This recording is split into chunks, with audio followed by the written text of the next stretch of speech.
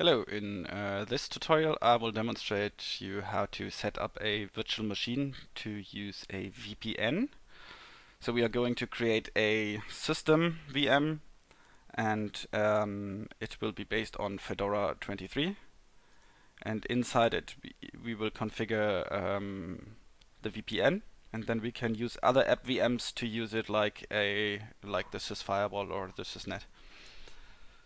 There are basically two ways to setting up a VPN. One is GUI based, so we will have an icon up here and then we can just right click on it and connect. And the other approach is by setting up a bunch of scripts and letting the scripts do the work for you. The second one is a little bit more secure because it has some additional anti-leak features, and the first one is the easier approach. So we are going to start with the first one.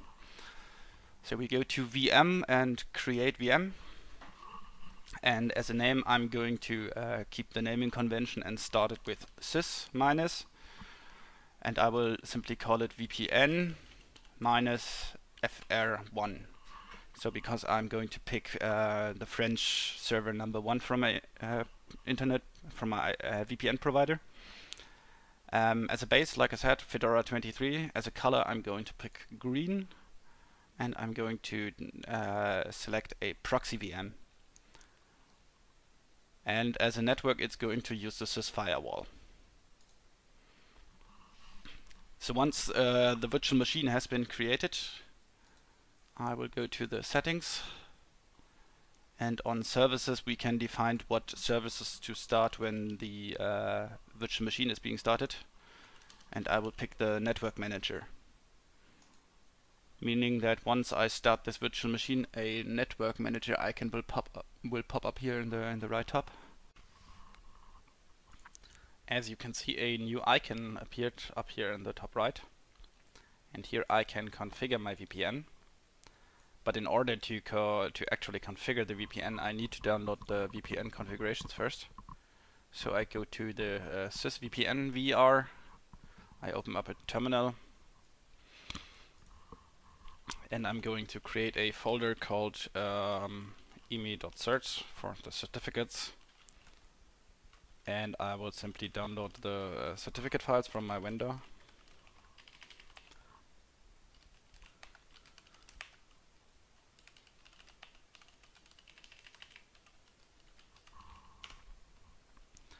And unpack them, and there we go. Those are all the files we need. Now I can start creating the configuration by importing a saved VPN configuration. And I will pick the French server number 1 and select the OpenVPN file. And this is already creating as many things as possible. If we take a look at the config file itself, you can see that this config file is set up to have inline configurations. So the TLS auth file and all the other files are already included inside this config file, but the network manager doesn't like that style very much, so it's not actually picking those. So we simply go down in here and select the user certificate, which is emi.crt. Then we select the CA certificate, which is the certificate authority, ca.crt, and the private key, which is emi.key. Okay, as a type, we also have to enter a username and password. So we have to pick a different option, password with certificates, and enter the username and password. And of course we have to select those again. So first the certificate, CRT, then the CA certificate, and last but not least the private key. Okay, so now we got all that set up. If we take another look into the config file, you see a segment here called TLS auth. So this is like some kind of additional encryption during the authentication process. So when you're connecting to VPN, it's adding some more entropy to the key to the key exchanges. So we have to configure that as well. That can be done by going to the Advanced tab, to TLS authentication, and we enable verify peer server usage signature. The type is a server because our remote part is a server, and we also have to specify the key file, which is also shipped in this bundle file. So that's the TLS auth key. And we click OK. And that is basically all that has to be done. Now we can save and close our files. Now it's asking us to choose a password for the new keyring. What's that exactly? So if we create a password, a VPN with a username and a password, it has to save those information locally. And in order to do that, it's going to create a keyring. You set a password, and it encrypts the VPN's username and password with this password. So you should pick a secure password here.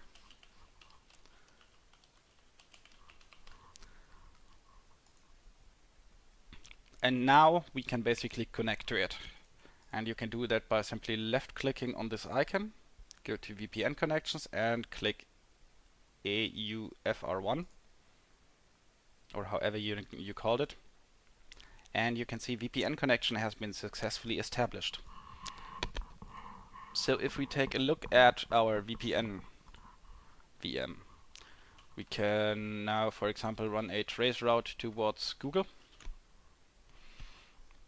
And you can see that the first hop is a 10911, which is exactly the gateway I was expecting from the VPN. And you can see that it's going through France. So for example, if we are in the personal VM and we open up a browser and we go to whatismyip.com, then we have to limit okay, let's just go to another site, my IP.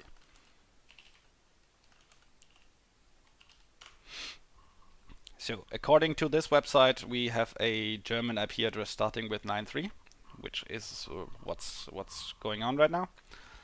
What I can do now is go to the personal VM and change the net VM to be the sysvpn. So from now on, all the traffic that's being sent through our personal VM is being forwarded through our VPN VM. And we can test that again by running another traceroute. And you can see it's exactly the same route, but there's just one more step ahead, which is basically from traveling from the personal to the VPN one, and then going through the firewall, the net, and into the internet. So now if we refresh this website, you can see the IP changed, and I'm on the French VPN server of InternetSme. So it's very convenient to enable, disable your VPNs this way. And in the next part, I will show you how to do it manually by using the command line. So see you then.